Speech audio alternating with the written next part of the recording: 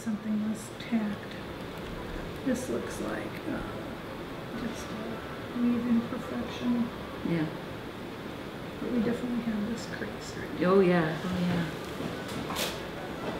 And again, that looks like that hemline thing going on. Mm-hmm. I look at different things than Mackenzie looks at because she has been charged with making a reproduction of this dress.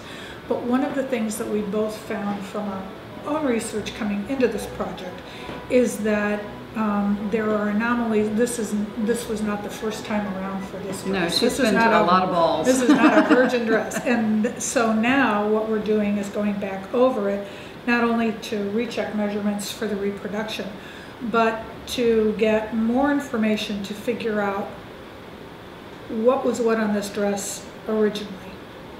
I think this is a slub and weave. Okay.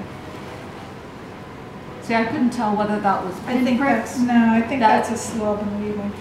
That if we had a furbelow hanging on there, when you unpick it, it might have pulled the.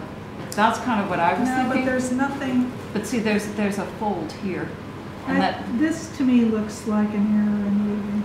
Okay. There's nothing else except though. Here's a stitch. It's nice to have a collaboration on. Are you seeing what I'm seeing? Because you know you can spend a daydream in a corner happily, right. But it's nice to have someone like this.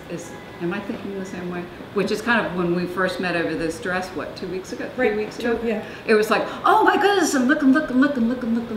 And so it's a pleasure to have a collaborative effort on a really great gown. Right.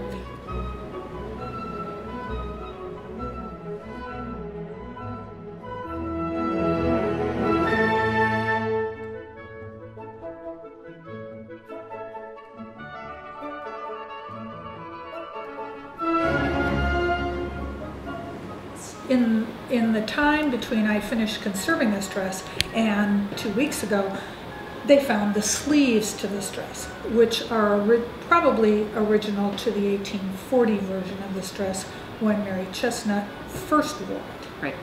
So there's lots of information here that helps us piece together not only people's tastes, women especially, their taste in clothing and fashion, and how that changed, but that the whole social commentary and economic commentary about reuse of stuff, as well as then saying, wow, this is a really cool dress and Mary Chesnut wore it. So yeah, it's just, right. You know, and then she wore it again and it continued to be worn at least into the, what, 1870s? I think so, yeah.